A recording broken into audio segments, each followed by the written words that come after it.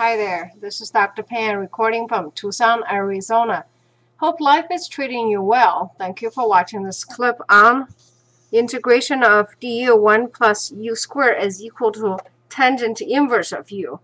As I said in an earlier clip somewhere along the way, this proof is one of the steal of the century, literally, kind of like this rabbit stealing a cookie. That's how I felt the first time when I saw the proof to this one. Anyway, back to the math. So it starts as this. Using this side, we're going to have y is equal to tangent of inverse u. And by definition, then u is equal to tangent of y. I don't know how someone come up with this one. But du then is equal to secant square of y dy. So far it's pretty innocent. Now watch happens over here. Secant is equal to tangent squared y plus 1, then dy. Okay. Now tangent y, we already had that from this earlier part.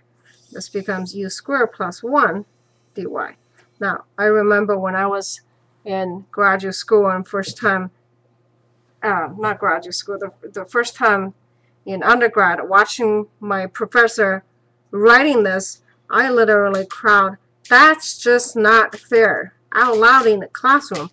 Got everyone laughing, but I still, to this day, feel this is not fair.